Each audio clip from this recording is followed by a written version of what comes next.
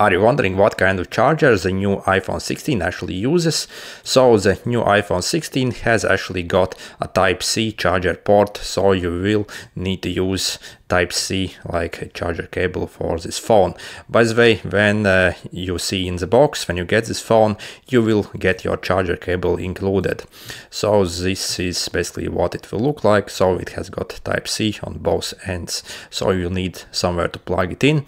So, and inside the box you unfortunately do not get this wall adapter, so you actually have to purchase separately, and it costs like $20 basically, which I think is pretty reasonable yeah, when you consider Apple prices. But still, I think this is a complete scam what these phone manufacturers are doing, because they don't really include these adapters inside the box, and you simply have to purchase them and spend more money with them. By the way, there is one negative thing about the iPhone 16, because it uses the older, much more slower USB 2 instead of the newer USB 3 that you get actually on the Pro model. So if you actually know that you will actually use your camera a lot, especially for video, and you will need to transfer your files, maybe really get the Pro, because the transfer speeds on the regular iPhone 16 are actually really bad. So I think it's like 20 times worse than on the 16 Pro, and really in 2024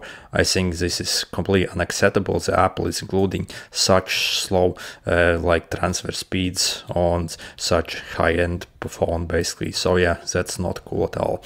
Anyway, good luck.